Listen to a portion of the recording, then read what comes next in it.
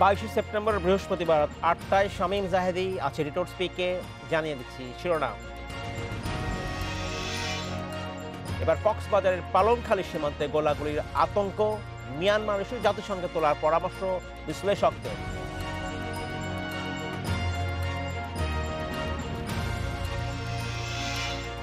অর্থ পাচার রোধ না করলে বন্ধ হবে না হুন্ডি, বলছেন অর্থনীতিবিদরা। কারণ অনুসন্ধানে শ্রমবাজার পরিদর্শন শুরু।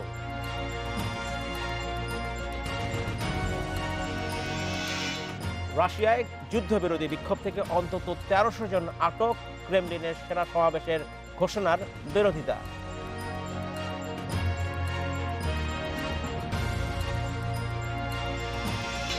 বান্দরবানের তমরুর পর এবার মিয়ানমারের গোলাগুলি এবার আতঙ্ক ছড়াচ্ছে উখিয়ার পালংখালী সীমান্তে। এদিকে মিয়ানমারের উস্কানিমূলক কর্মকাণ্ডে বন্ধ ঘোষণার জন্য জাতিসংঘের সাধারণ পরিষদের অধিবেশনকে বাংলাদেশের জন্য সুযোগ হিসেবে দেখছেন কূটনীতিক ও বিশ্লেষকরা। এসব নিয়ে কথা বলতে ধানমন্ডি থেকে আমাদের সঙ্গে যোগ দেবেন সাবেক পররাষ্ট্র সচিব ওয়ালির রহমান, এবং চট্টগ্রাম থেকে ইতিমধ্যে যোগ দিয়েছেন নিরাপত্তা বিশ্লেষক অবসরপ্রাপ্ত মেজর এমদাদুল ইসলাম। এমদাদুল ইসলাম, আপনাকে স্বাগত জানাচ্ছি অনুষ্ঠানে। আশা করছি আপনি ভালো আছেন। আমরা কথা বলছি যে আমরা মিয়ানমার সীমান্তে আজকে যেটা শুনছিলাম সেটা হচ্ছে নতুন সীমান্তে আবার এই গোলাগুলির শব্দ। এর আগে ছিল তামরু সীমান্তে, এখন উখিয়ার পালংখালীতে এই গোলাগুলি শোনা যাচ্ছে। অর্থাৎ এই যে বিভিন্ন অঞ্চল থেকে যে এই গোলাগুলিটা হচ্ছে বা মিয়ানমারে, এটাকে মিয়ানমারের দিক থেকে কোনো কৌশলের অংশ হিসাবে কিনা মনে করেন কিনা? না, এটা মিয়ানমার দিক থেকে কোনো কৌশল নয়। এটা হচ্ছে আপনার আরাকান আর্মির একটা প্রলম্বিত যুদ্ধ কৌশল। আরাকান আর্মি এইটা শুরু করেছে চীন স্টেটের প্লাওটোয়া থেকে শুরু করে ধীরে ধীরে তারা ম্রাউ, রথিডং, বুতিডং, চকতো এইসব অঞ্চলকে তারা ইতিমধ্যেই তারা আক্রমণের লক্ষ্যবস্তুতে পরিণত করেছে। ওখানে যে মিয়ানমারের সেনা ছাউনিগুলি আছে, এবং ক্রমান্বয়ে তারা এই পশ্চিম দিকে তারা তাদের আক্রমণটাকে অথবা তাদের বিস্তৃতিটাকে পশ্চিম দিকে প্রলম্বিত করেছে। আর যত আরাকান আর্মি যত বেশি তাদের মিয়ানমার সেনাবাহিনীকে ওখানে ড্র্যাগ করতে টেনে আনছে, তত বেশি করে এই বাংলাদেশের সীমান্তবর্তী অঞ্চলগুলো থেকে এই পূর্ব থেকে সোজা আস্তে আস্তে আস্তে পশ্চিম দিকে এসে এই গোলাগুলির শব্দগুলি শোনা গেলে এটা তো আশ্চর্য হওয়ার কিছু নেই। এটা তাদের আরাকান আর্মির সাথে মিয়ানমার আর্মির এখানে পুরাপুরি একটা যুদ্ধ অবস্থা চলছে এবং সংঘর্ষ সংঘাত হচ্ছে। এটা আমরা জানি, এটা দীর্ঘদিন থেকে হচ্ছে এবং সেটা এখন প্রকোপটা বেড়ে গেছে, যার জন্য আমরা এই গোলাগুলির শব্দটা আমাদের সীমান্তে শুনতে পাচ্ছি। এটা আরাকান আর্মিরও এক ধরনের কৌশল মিয়ানমার আর্মির থেকেও। আরাকান আর্মি এই আমাদের এবং ভারতীয় মিজোরাম বরাবর করে তাদের ডেপ্লয়মেন্টটা তারা করেছে, যেন মিয়ানমার সেনাবাহিনীর যদি কোনো প্রবল আক্রমণ তারা মুখোমুখি হয়, তাহলে তারা হয়তো আমাদের অঞ্চলে অথবা মিজোরাম অঞ্চলে অথবা চীন স্টেট হয়ে তারা যেন এদিকে আশ্রয় হিসেবে তারা যে একটা শেল্টার নিতে পারে, তারা যেন রিট্রিটে তাদের একটা পথ খোলা রেখেছে। যার জন্য আমাদের সীমান্তবর্তী অঞ্চলগুলোতে এই আরাকান আর্মির ডেপ্লয়মেন্টটা যেমন আছে, মিয়ানমার সেনাবাহিনীও সেখানে আক্রমণ পরিচালনা করে যাচ্ছে বা প্রতি আক্রমণ হচ্ছে আরাকান আর্মি দ্বারা মিয়ানমার সেনাবাহিনীকে। যেমন কত কিছুদিন আগে তাদের ব্রাউতে একটা ব্যাটালিয়ন হেডকোয়ার্টার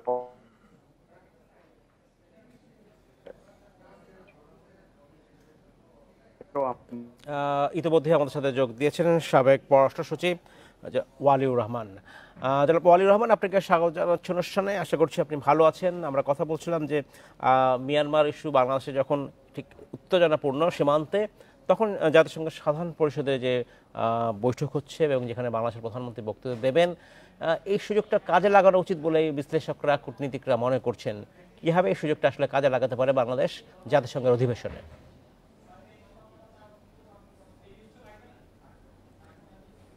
জি জি, এটা তো আমি বেসিক্যালি আপনাদের সঙ্গে প্রায় কয়েকদিন আগে এই কথা বলেছিলাম যে যেহেতু এখানে মায়ানমারের সঙ্গে যে ব্যবস্থাটা হওয়া উচিত, একটা সভারেন কান্ট্রি এবং আমাদের কমন বর্ডার আছে, সেখানে কতগুলো আইন নির্দিষ্টভাবে লেখা আছে। আন্তর্জাতিক আইনে নির্দিষ্টভাবে লেখা আছে যে বর্ডারিং স্টেটসের সম্পর্কটা কীরকম হওয়া উচিত এবং কিভাবে সমস্যা হলে সেটাকে ঠিকঠাক করা যেতে পারে। কিন্তু মায়ানমার দুঃখজনকভাবে সেই শর্তগুলো মানছে না তারা। যেমন তারা মানেনি রোহিঙ্গার ব্যাপারে, তেমনটি তারা মানছে না আমাদের বর্ডার সিকিউরিটির ব্যাপারে। সেখানে আমি বোধহয় প্রথম থেকে বলছি, আবারও বলছি যে মাননীয় প্রধানমন্ত্রী এটা উনি she happens to B new York, অবশ্যই তিনি তার বক্তৃতাটা আনবেন এটা, কিন্তু এছাড়াও অন্যান্য উপায় আমাদের কি হতে পারে সেটা আমাদের এক্সপ্লোর করতে হবে। যেমন ধরেন taking this case to the security council, জি, এবং সিকিউরিটি কাউন্সিলে নিলে কি হবে যে মোস্ট প্রবাবলি এখানে ভেটো হবে by both China and Russia. এবং এইটা আমরা দেখতে চাই যে আমরা চীনের জন্য আমরা ভাই ভাই বলে আমরা এতবার বলছি চীন আমাদের বন্ধু, আমাদের বন্ধু, এখন এইবারও সেদিন বললাম আমরা। এরপরে দেখছি রাশিয়ার জন্য আমরা উক্রেনের অ্যাটাক করেছি, ইনভেশন করেছে একটা দেশ রাশিয়া, আমরা সেখানে অ্যাবস্টেন করলাম, we did not condemn Russia. So now time has come to prove, look my friends, we have done this for you, you come and do something for Bangladesh. ধন্যবাদ, আপনি ঠিকই বলেছেন, কিন্তু আমরা এটাও জানি যে এ পর্যন্ত আমরা যতগুলো বিভিন্ন অধিবেশনে বিভিন্ন রকম ভোটাভুটি হয়েছে, অধিকাংশ ক্ষেত্রে যারা বাংলাদেশের বন্ধু বলে আমরা বলছি তারা কিন্তু ভোটাভুটি থেকে হয় বিরোধী থেকেছে অথবা বিপক্ষে ভোট দিয়েছে। এর মধ্যে ভারত রয়েছে, এর মধ্যে রাশিয়া রয়েছে, এর মধ্যে চীন রয়েছে। তাহলে নিশ্চয়ই এই বিষয়গুলোকে বাংলাদেশকে আবার ভেবে দেখতে হবে যে আসলে সংকটটা কোথায়, কেন তাদের পরীক্ষিত বন্ধুরা তাদের পাশে সরাসরি থাকছে না এই সংকট সমাধানে। আমি আপনার কাছে ফিরে আসবো।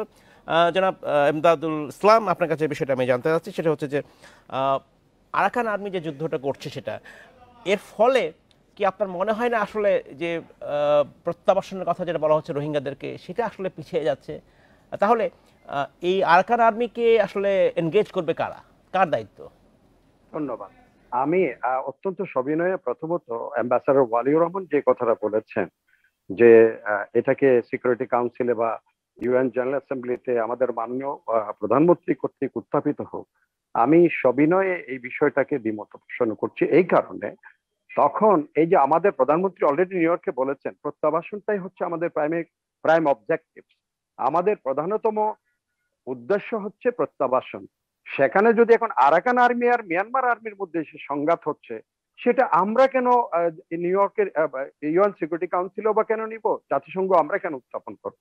এটা তারা বরং এখানে আরাকান আর্মিও রোহিঙ্গাদের কোনো বন্ধু না, তাহলে এই বিগত 5 বছরে তারা থেকে কন্ডেম করতো। অন্যদিকে মিয়ানমার আর্মি তো তাদের ঠেলে পাঠিয়ে দিয়েছে।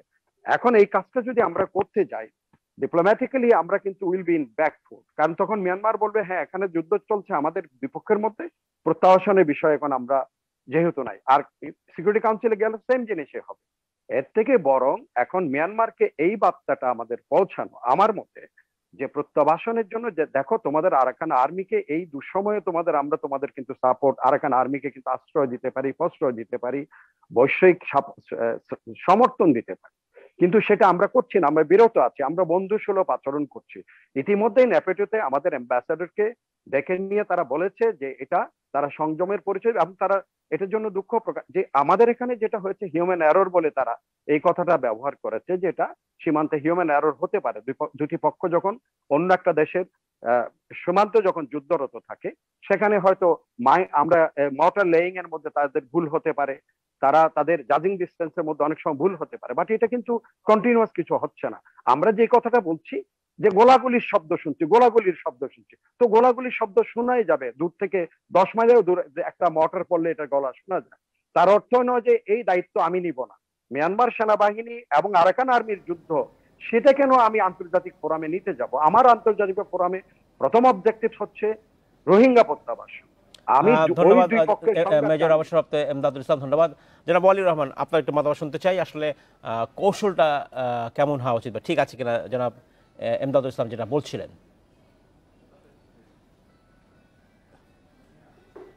না না না, আমি তো এইভাবে কখনোই বলিনি যে আমরা কারোর পক্ষে বলবো বিপক্ষে বলবো।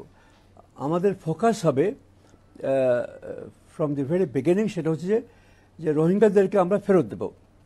সেই ফোকাসকে নির্দেশ করেই কিন্তু আমরা সিকিউরিটি কাউন্সিলে আগে 2 বার নিয়েছি, এবং আমরা গতবারও যখন প্রধানমন্ত্রী গেছেন, আগেবারে গেছেন, তখন তিনি এই কথাগুলো বলেছেন। নিউ ইয়র্কে বিশেষ করে 2017 তিনি খুব পরিষ্কার করে বলেছিলেন জাতিসংঘের মিটিংয়ে। আমি চাচ্ছি যে এবারেও তিনি সেই কথাটাই বলবেন যে এখানে তো কোনো দ্বিমত নেই যে রোহিঙ্গা হচ্ছে আমাদের 1 নম্বর সমস্যা। তবে এটাও ঠিক যে যে কিছুটা যখন মর্টার এসে পড়লো আমাদের সীমান্তের ভিতরে, 0 পয়েন্টের ভিতরে বেরিয়ে এসে পড়লো, তো সেটাকেও আমাদের মনে রাখতে হবে। আমি কখনোই বলবো না যে তাদের যে সমস্যা সেটা আমরা কাউন্সিল আনবো। আমাদের প্রবলেম একটাই যে রোহিঙ্গাকে তোমরা ফেরত নাও।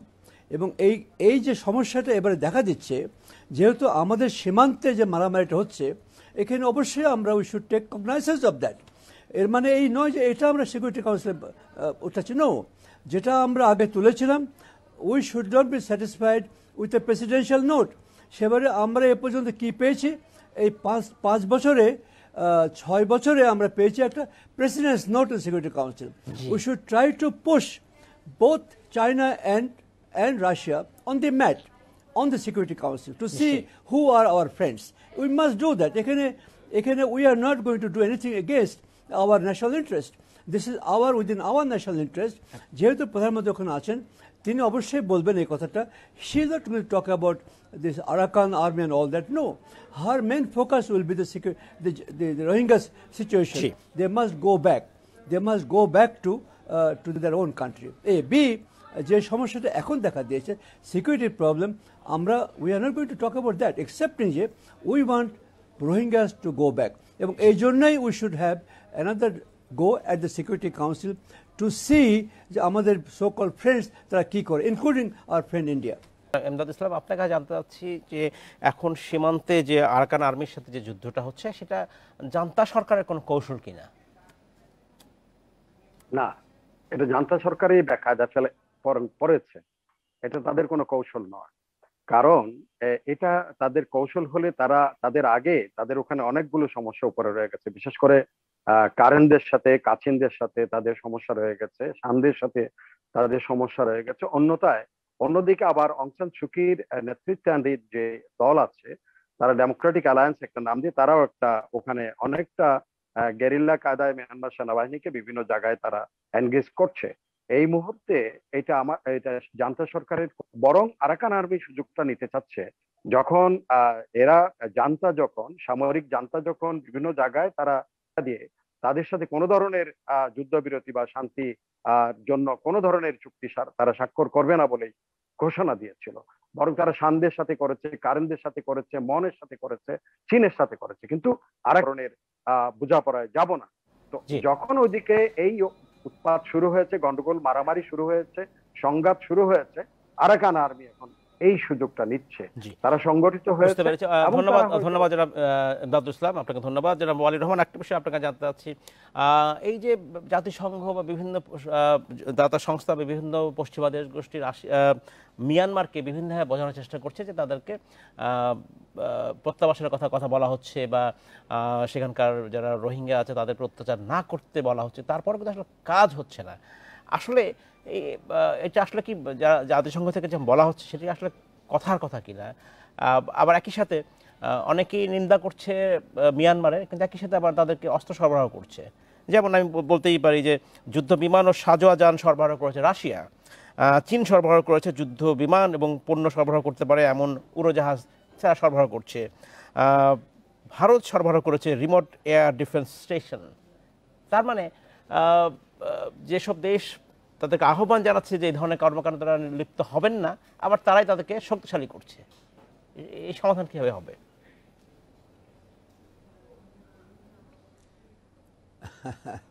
দেখুন, আন্তর্জাতিক সম্পর্কের জাতিসংঘ হওয়ার আগে 1945 সালের আগে পরে ঘটনা যে বিগ পাওয়ার রাইভালরি যেখানে এসে যায়, সেখানে সমস্যার সমাধান পাওয়াটা মুশকিল হয়ে থাকে।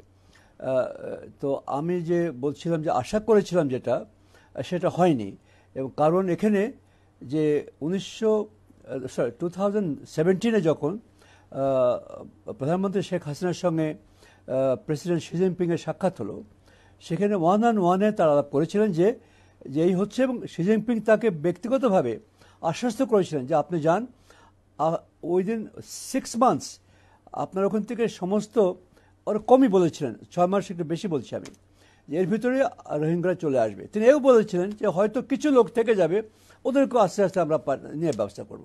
তো কই সেই 6 মাসের জায়গায় তো 5 বছর 4 বছর হয়ে গেল, একটা রোহিঙ্গা তো ফেরত যায়নি।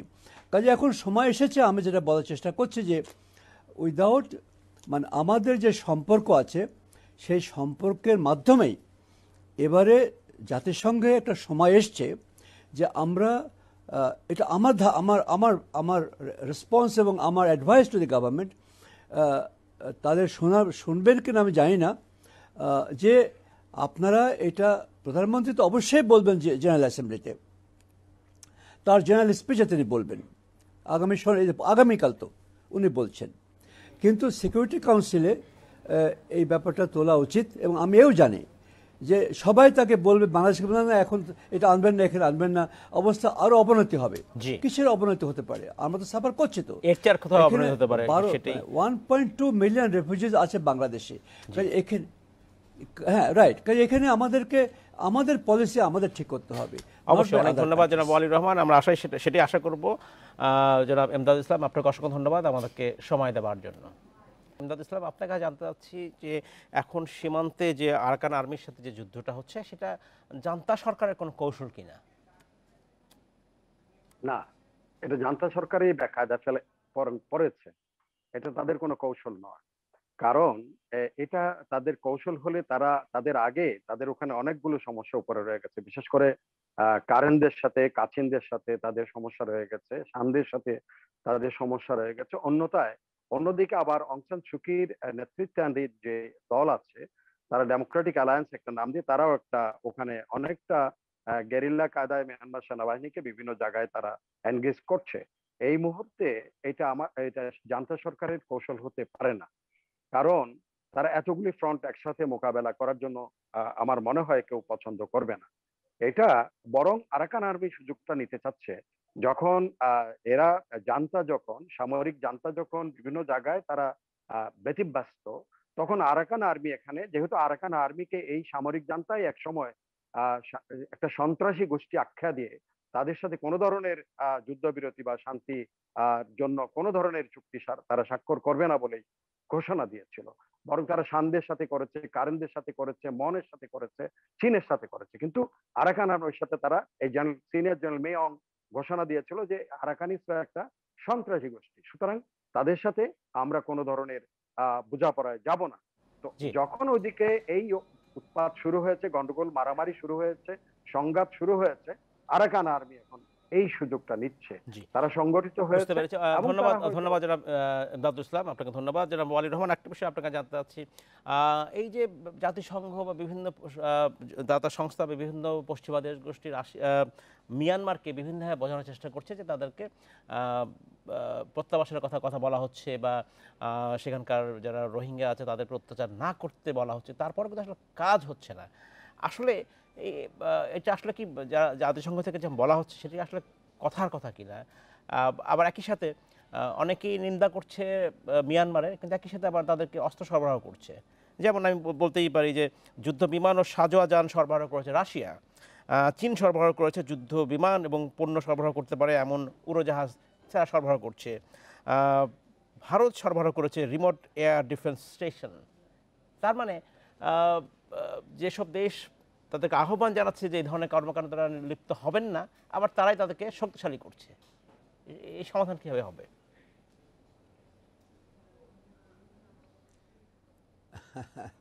দেখুন, আন্তর্জাতিক সম্পর্কের জাতিসংঘ হওয়ার আগে 1945 সালের আগে পরে ঘটনা যে বিগ পাওয়ার রাইভালরি যেখানে এসে যায় সেখানে সমস্যার সমাধান পাওয়াটা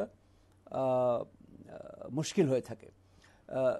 তো আমি যে বলছিলাম যে আশা করেছিলাম সেটা হয়নি, এবং কারণ এখানে যে 2017 যখন প্রধানমন্ত্রী শেখ হাসিনার সঙ্গে প্রেসিডেন্ট শি জিনপিংয়ের সাক্ষাৎ হলো, সেখানে 1-on-1 তারা আলাপ করেছিলেন যে এই হচ্ছে, এবং শি জিনপিং তাকে ব্যক্তিগতভাবে আশ্বস্ত করেছিলেন যে আপনি যান, উইদিন 6 মান্থস আপনার ওখান থেকে সমস্ত ওরা কমই বলেছিলেন, 6 মাস একটু বেশি বলছি আমি, যে এর ভিতরে রোহিঙ্গারা চলে আসবে। তিনি এও বলেছিলেন যে হয়তো কিছু লোক থেকে যাবে, ওদেরকে আস্তে আস্তে আমরা নিয়ে ব্যবস্থা করব। তো কই, সেই 6 মাসের জায়গায় তো 5 বছর 4 বছর হয়ে গেল, একটা রোহিঙ্গা তো ফেরত যায়নি। কাজে এখন সময় এসেছে, আমি যেটা বলার চেষ্টা করছি যে উইদাউট, মানে আমাদের যে সম্পর্ক আছে সেই সম্পর্কের মাধ্যমেই এবারে জাতিসংঘে একটা সময় এসছে যে আমরা, এটা আমার আমার আমার আমার রেসপন্স এবং আমার অ্যাডভাইস টু দি গভর্নমেন্ট, তাদের শুনবেন কিনা আমি জানি না, যে আপনারা এটা, প্রধানমন্ত্রী তো অবশ্যই বলবেন যে জেনারেল অ্যাসেম্বলিতে, তার জেনারেল স্পিচে তিনি বলবেন আগামীকাল, তো উনি বলছেন, কিন্তু সিকিউরিটি কাউন্সিলে এই ব্যাপারটা তোলা উচিত। এবং আমি এও জানি যে সবাই তাকে বলবে, বাংলাদেশকে বলবে না এখন এটা আনবেন না, এখানে আনবেন না, অবস্থা আরো অবনতি হবে। কিসের অবনতি হতে পারে? আমরা তো সাফার করছি, তো 1.2 মিলিয়ন রেফিউজিজ আছে বাংলাদেশে। এখানে, হ্যাঁ রাইট, কাজে এখানে আমাদেরকে আমাদের পলিসি আমাদের ঠিক করতে হবে। অবশ্যই, অনেক ধন্যবাদ জনাব ওয়ালির রহমান। আমরা সেটাই আশা করব। জনাব এমদাদ ইসলাম, আপনাকে অসংখ্য ধন্যবাদ আমাদেরকে সময় দেওয়ার জন্য। দুর্নীতি, কালো টাকা, অর্থ পাচার ও হুন্ডি একে অপরের সাথে জড়িত। তাই অর্থ পাচার ঠেকাতে না পারলে হুন্ডির প্রবণতাও কমবে না বলে মনে করছেন অর্থনীতিবিদরা। এদিকে ডলার সংকটের মোকাবেলায় বৈধ পথে প্রবাসী আয় বাড়াতে তৎপর হয়েছে সরকার। সবকিছু নিয়ে কথা বলতে বসুন্ধরা থেকে আমাদের সঙ্গে যোগ দিচ্ছেন অ্যাসোসিয়েশন অব ব্যাংকার্স বাংলাদেশের সাবেক চেয়ারম্যান মোহাম্মদ নুরুল আমিন। জনাব আমিন, আপনাকে স্বাগত জানাচ্ছি অনুষ্ঠানে। আশা করছি আপনি ভালো আছেন। হুন্ডি বন্ধ করা কি আসলে একেবারেই হতে সম্ভব না, সেটা অনেকেই বলে থাকেন, কারণ কিছু মাত্রা আসবেই। কিন্তু যেটা হয় যে অর্থ পাচার নিশ্চয়ই বন্ধ করা সম্ভব, সেইটা সাথে যদি করা যায়, সেক্ষেত্রে হুন্ডি কি পরিমাণে আসলে কমে আসতে পারে বলে আপনি মনে করেন? এক সংক্ষিপ্ত উত্তর হলো হুন্ডি বন্ধ করা সম্ভব নয়, কিন্তু এটার গতি, এটার প্রকৃতি এবং এটার পরিমাণ কমে আনার চেষ্টা করা যেতে পারে। এবং সেই ক্ষেত্রে সাকসেসফুল হওয়ার জন্য যদিও অনেকগুলো শর্ত জড়িত, সেই জায়গাটাতেই হচ্ছে আমাদের সমস্যা। আমাদের এই বিষয়টাকে কি দৃষ্টিভঙ্গিতে আমরা দেখি, সেই দৃষ্টিভঙ্গি অনুযায়ী আইনের কি প্রয়োগ করা যেতে পারে, এবং সেই আইনের প্রয়োগ করতে গিয়ে আমরা কোনো বাধার সম্মুখীন হচ্ছে কিনা, এটি হচ্ছে এখানে মুখ্য বিষয়। আমাদের এই সংক্রান্ত আইনগুলো অতি স্পষ্ট। আমাদের বিভিন্ন আইন যেখানে আছে, যে টাকা পাচার, টাকা হুন্ডি করা বা যে কোনো কিছু, এগুলো করার ব্যাপারে আমাদের আইনগত বাংলাদেশে কোনো সমস্যা নাই। ন্যাশনালি ইন্টারন্যাশনালি এই বিষয়গুলো আমরা, যেহেতু আমরা এশিয়া প্যাসিফিক গ্রুপের সঙ্গে জড়িত, সেই ক্ষেত্রে মানি লন্ডারিং এর বিষয়টা আমাদের জাতীয়ভাবে, আন্তর্জাতিকভাবে আমরা এটার যে যার সমাধান করার যে উপায়গুলো, এগুলোর জন্য আমাদের আইনগত কোনো বিষয় যেটা বলা হচ্ছে যে যদি হুন্ডি বন্ধের কথা বলা হয়, কিন্তু যেটা হয় যে প্রবাসী আয় বাড়ানোর ক্ষেত্রে যেটা প্রায় ব্যাংকগুলো করে থাকে, তারা বিভিন্ন রকম কার্যক্রম বা উদ্যোগ নিয়ে থাকে। ব্যাংকের মাধ্যমে পাঠালে নিশ্চয়ই কিছু ফর্মালিটিজ আছে, কিছু আনুষ্ঠানিক কথা আছে যেটা সাধারণ মানুষ পছন্দ করেন না, কিন্তু মূল বিষয় কি এটাই, নাকি আমি যদি বলি ফর্মাল মার্কেটে এবং ইনফর্মাল মার্কেটে ডলারের যে বা টাকার যে পার্থক্য, দামের যে পার্থক্য, স্প্রেড, এইটা বেশি ভূমিকা পালন করে? সেক্ষেত্রে এখন যে ফ্লোটিং এক্সচেঞ্জ রেট অনুসরণ করা হচ্ছে, তার কি হবে? তার আপনি পরিষ্কার বলছি, যেটা হলো, একটা হলো মনস্তাত্ত্বিক ব্যাপার, আমি এই কাজটা করব কি করব না। দ্বিতীয়টি হচ্ছে লাভের ব্যাপার। আপনি যেখানে 1 টাকা 2 টাকা লাভ পাবেন, আর এখনকার সময় যদি বলেন, এটা তো 8 থেকে 10 টাকা 12 টাকা। ফলে হচ্ছে কি, আপনি মনস্তাত্ত্বিক দিক থেকে আপনি কতক্ষণ আপনি ঠিক থাকবেন যে আমি এই কাজটা নৈতিকভাবে করব না, আমি ফর্মাল চ্যানেলে ট্রানজেকশন করব, আমার দেশপ্রেম আছে, সবই ঠিক আছে, দেশপ্রেম আমার আছে, কিন্তু আমি সেখানে এই যে পার্থক্যটা, এই জায়গাটাতেই মানুষ মনস্তাত্ত্বিকভাবে আর ঠিক থাকতে পারে না। কারণ হচ্ছে, আমি একটা বাস্তবতা আপনাকে বলি, বাংলাদেশে যারা রিমিটেন্স করে তারা কিন্তু লো টিকেটের লোক, তারা কিন্তু 100, 200 থেকে 400, 500 ডলার। এরা সবসময় একটা অভাবী, এরা আমাদের সেই বিশাল জনগোষ্ঠী যারা আনস্কিল্ড লেবার, বিদেশে গিয়েছেন, গ্রামগঞ্জ থেকে গিয়েছেন, যাদের পরিবার আছে, মা বাবা আছে, ভাই বোন, স্ত্রী, কন্যা, পুত্র আছে, এই বিষয়টা তাদের কাছে 10 টাকা বেশি, 2 টাকা বেশি ইজ ভেরি ইম্পর্টেন্ট। আমাদের গভর্নমেন্ট 2.5 টাকা শতকরা তাকে ইনসেনটিভ দিচ্ছেন, তারপরেও আপনি দেখেন 108 টাকার পরে 2.5 টাকা উনি পাবেন, জি তারপরেও যদি 112 টাকা 15 টাকা হয়, তাইলে উনি ওই লোভটাও কিন্তু সামলাতে পাচ্ছেন না। মনস্তাত্ত্বিক বললাম আমি আরেকটি কারণে, জি এটা তো 85-86 ছিল, এটা 90-এর উপরে উঠলো, 95 হলো, 100 হলো। এখন তো ব্যাংকগুলো ঘোষণা দিয়ে বলছে যে এটা 108 টাকা। হুম, আবার তো মনে হয় এখন মনস্তাত্ত্বিক ভাবে একজন লোকের সন্তুষ্ট হওয়া উচিত যে এই 6 মাস আগের থেকে এখন সে 20-25 টাকা বেশি পাচ্ছে। জি 85-86 মানে আর 108, আর সঙ্গে যদি ইনসেন্টিভের 2.5 টাকা যোগ করি, ফলে হচ্ছে আমার মনে হয় এইখানে এসে জি একটু মনস্তাত্ত্বিক ভাবে যদি আমরা মানুষ ঠিক হই, তাইলে এটার হুম, একটা সিঙ্গেল সমাধান হয়। আর বাকি বিষয়গুলো হচ্ছে যে আইন কানুনের প্রয়োগ, জি হুন্ডি যেই ভাবে হয়, যেই ভাবে হয়, এটা সেটাই আমি করা বলবো উচিত। যে আন্ডার ইনভয়েসিং, ওভার ইনভয়েসিং, মানে ট্রেড রিলেটেড হোক, এটা ব্যক্তি থেকে ব্যক্তিতে হোক, এটা ক্যারি করা হোক, সঙ্গে নেওয়া হোক, সঙ্গে আনা সেগুলোকে হোক। দিকে নিশ্চয়ই নজর রাখতে হবে সরকারকে এবং যথাযথ কর্তৃপক্ষকে। মোহাম্মদ নুরুল আমিন, আপনাকে অসংখ্য ধন্যবাদ আমাদেরকে সময় দেওয়ার জন্য। রাশিয়ায় যুদ্ধবিরতি বিক্ষোভ থেকে অন্তত 1300 বিক্ষোভকারীকে আটক করেছে দেশটির পুলিশ। ক্রেমলিনের সেনা সমাবেশ ঘোষণার পর এর বিরোধিতায় বিক্ষোভ করে রুশ নাগরিকরা। এদিকে যুদ্ধ শুরুর পর সবচেয়ে বড় বন্দি বিনিময় করেছে রাশিয়া ও ইউক্রেন। এসব নিয়ে কথা বলতে উত্তরা থেকে আমাদের সঙ্গে যোগ দিচ্ছেন ঢাকা বিশ্ববিদ্যালয়ের আন্তর্জাতিক সম্পর্ক বিভাগের সহযোগী অধ্যাপক ডক্টর নিলয় রঞ্জন বিশ্বাস। ডক্টর বিশ্বাস, আপনাকে স্বাগত জানাচ্ছি, আশা করছি আপনি ভালো আছেন। বলছিলাম যে এইবার যেটা হয়েছে যে খোদ রাশিয়াতেই বেশ বড় ধরনের বিক্ষোভ হয়েছে এই যুদ্ধের বিষয়ে, যুদ্ধের বিরোধিতা করে। এর আগেও হয়েছে, কিন্তু এত বড় করে হয়নি। প্রায় 30টির বেশি শহরে বিক্ষোভ হয়েছে এবং প্রায় 1300 ব্যক্তিকে আটক করেছে রুশ প্রশাসন। আহ, এই এই বিক্ষোভকে কীভাবে দেখছেন? কারণ স্বাভাবিকভাবেই সাধারণ মানুষ এই যুদ্ধ চায় না। প্রথমে বলা হয়েছিল এই যুদ্ধ থাকবে অন্তত 1 সপ্তাহ, এরপরে আসলে 1 মাস পেরিয়ে গেছে, 6 মাস পেরিয়ে গেছে, 7 মাস, এখন যুদ্ধ কিন্তু থামছে না। স্বাভাবিকভাবে মানুষরা অসন্তুষ্ট। ধন্যবাদ। আসলেই বেশ বেশ বড় একটা ডেভেলপমেন্ট আমরা খেয়াল করছি রাশিয়ার ভেতর থেকেও, এবং পশ্চিমের মিডিয়াতে যেরকম করে আসছে আমরা দেখছি, কিন্তু কিছুটা কিছুটা রাশিয়ান মিডিয়াতেও কিন্তু এই বিষয়গুলো এসছে, এবং যেগুলোকে এক ধরনের যথাযথভাবে বিচ্ছিন্নতাবাদী এরকম ভাবে দেখানোর চেষ্টা করা হচ্ছে। রাশিয়ান মিডিয়াগুলোর কথা বলছি আর কি। দেখুন, একটা বিষয় আমাদের জন্য গুরুত্বপূর্ণ যে প্রায় 6 মাস এর অধিক সময় অতিবাহিত হতে যাচ্ছে, এবং যে ধরনের এক্সপেকটেশন রাশিয়ার জনগণের মধ্যে ছিল এই যুদ্ধ নিয়ে, যেটা আপনি বললেন যে প্রথম প্রাথমিকভাবে চিন্তা করা হয়েছিল অতি অতি সহজেই এই যুদ্ধটা রাশিয়া তার করায়ত্ত করতে পারবে, সেই জায়গাতে কিন্তু উন্নতি হয়নি। সুতরাং রাশিয়ার ভেতরে যে ধরনের এক্সপেকটেশন শুরু হয়েছিল, বা যে ধারণা ছিল রাশিয়ার শক্তিমত্তা নিয়ে, সেটাতে বোধহয় একটু ছেদ হয়েছে। জি যদিও রাশিয়ান যে মিডিয়া বা রাশিয়ার একটা গবেষণা সংস্থার জরিপে বলা যাচ্ছে যে এখনো 70 থেকে 80% লোক এই যুদ্ধের পক্ষে। কিন্তু সার্ভে নিয়ে আমরা সবসময় প্রশ্ন করতে পারি রাশিয়ার ভেতরে তথ্য নিয়ে। যেটা আমরা মূলত বুঝতে পারছি যে যখনই 3 লক্ষ রিজার্ভ সৈন্য, যারা সিভিলিয়ান, যাদের জি এই অভিজ্ঞতা রয়েছে, এই ট্রেনিং রয়েছে, তাদের থেকে সৈন্য সমাবেশের সিদ্ধান্ত রাষ্ট্রপতি পুতিন নিলেন, তখনই কিন্তু এই সমস্যাটা তৈরি হলো। এবং আমরা দেখছি জর্জিয়ার বর্ডারে এবং ফিনল্যান্ডের বর্ডারে প্রচুর পরিমাণে যুবক রাশিয়ানদের কিন্তু এক ধরনের ভিড় রয়েছে, যেটা আমরা বেশ কিছু নিউট্রাল মিডিয়াতেও দেখতে পাচ্ছি। অর্থাৎ তারা কিন্তু জি যুদ্ধ করতে চাইছে না, বা এই জায়গাটা বা এই সংখ্যাটা এড়িয়ে তারা অন্য কোনো দেশে চলে যেতে চাইছে। সুতরাং যুদ্ধ বিমুখতা কিন্তু রাশিয়ানদের মধ্যেও বাড়ছে। এখন কতটুকু যুদ্ধের পক্ষে যুদ্ধের বিপক্ষে, সেটা আপনি কোন মিডিয়া বা কোন গবেষণা সংস্থার জরিপ দেখছেন তার উপরে অবশ্যই নির্ভর করে, জি কিন্তু যুদ্ধ সাধারণ মানুষ যে চায় না সেটা কিন্তু বোঝা যাচ্ছে।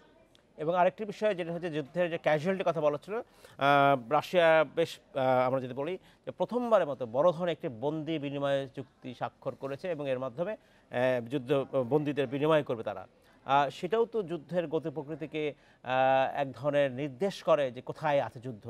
রাশিয়ানরা খুব একটা ভালো করতে পারেনি মাঠের যুদ্ধে। সেটাও হয়তো হতাশার কারণ রুশ জনগণের। আপনি যথার্থই বলেছেন যে একটি যুদ্ধে যখন দুইটি পক্ষ মোটামুটি সমান অবস্থানে থাকে, তখনই কিন্তু আন্তর্জাতিক আইনের বিভিন্ন ধারা অনুসারে হুম এই হুম বন্দি বিনিময়ের প্রসঙ্গগুলো আসে। না হলে যে জয়ী শক্তি সে তো আরো কঠোরভাবেই এই জিনিসটাকে নিয়ন্ত্রণ করতে পারে। সুতরাং আমরা দেখতে পাচ্ছি যে আজব সেনাদেরকে ছেড়ে দেওয়ার একটা বিষয় রাশিয়া এগ্রি করলো, বিনিময়ে রাশিয়ান সৈন্যদেরকে ইউক্রেন ছেড়ে দিচ্ছে। হুম যে হুম আজব সেনাদেরকে এক সময় রাশিয়া বলেছিল এরা হচ্ছে নিও নাৎসি।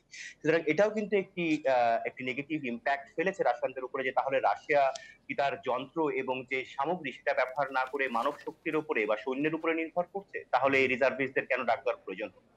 এখানে বোধ করি যে রাশিয়ানদের একটা জায়গায় আর কি মানে এই যুদ্ধের প্রতি যে জনসমর্থন সেখানে হয়তো কিছুটা ঘাটতি আমরা দেখতে পাচ্ছি। ডক্টর নিলয় রঞ্জন বিশ্বাস, আপনাকে অসংখ্য ধন্যবাদ আমাদেরকে সময় দেওয়ার জন্য। এই ছিল ইন্ডিপেন্ডেন্ট টেলিভিশনের এইটর স্পিকে। ইন্ডিপেন্ডেন্ট টেলিভিশনের সব খবর বিস্তারিত জানতে চোখ রাখুন ফেসবুক, ইউটিউব এবং টুইটারে। সাথে থাকার জন্য ধন্যবাদ।